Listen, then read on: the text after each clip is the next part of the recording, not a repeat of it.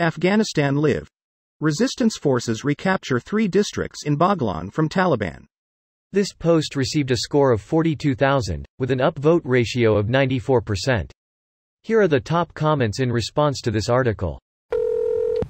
So is this the Northern Alliance plus Afghan National Forces?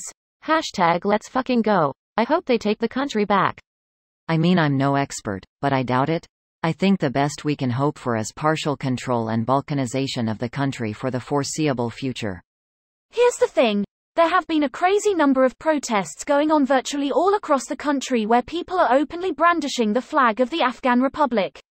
It really seems like for the first time, an Afghan national identity has been created. This could be huge. The Taliban itself is not very stable. Different people have different views within their group. For example, some want to grow those opioid plants for profit and some don't, well, because religion. They rely on making profits from illegal activities like growing opioid plants, so I don't see them not doing it solely on religious reasons. What else are they going to do to raise funds? Bake sales, fundraisers, OnlyFans, and talent shows? To be fair, I don't think anyone is going to be able to make money on OnlyFans anymore. The Taliban cooking show. Hey, Mr. Taliban, Talai me banana. Why do these articles never include maps? Driving me crazy having to hunt for these directs on Google Maps to try and figure out what's going on. Livewire Maps is the best. It's fairly reliable as far as is possible in these situations, and explains its sources. Yeah, that site started as a labor of love by 2 Ukrainians. It's important to know who's behind it and their point of view, potential bias, tracking the Russian annexation of Crimea. But it's grown into a great resource for a lot of different conflicts. It's funny to me how they've branded it as a universal awareness map when it's obvious the UA stands for Ukraine.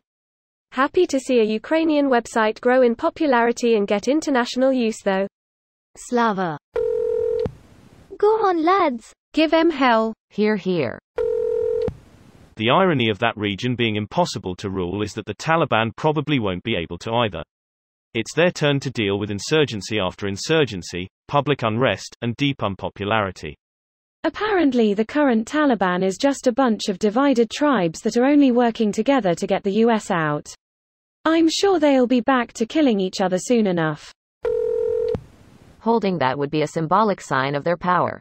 They possibly already hold the crucial, which would cut Taliban supplies from Kabul to the north. I think these forces can continue expanding territory in the north for the next few months. Ideally, they still need international support, e.g. ammo. This video was automatically created by Reddit to speech. The article and comments in this video were selected from Reddit according to their upvotes, and any paraphrasing was performed by smmry.com, without any human intervention.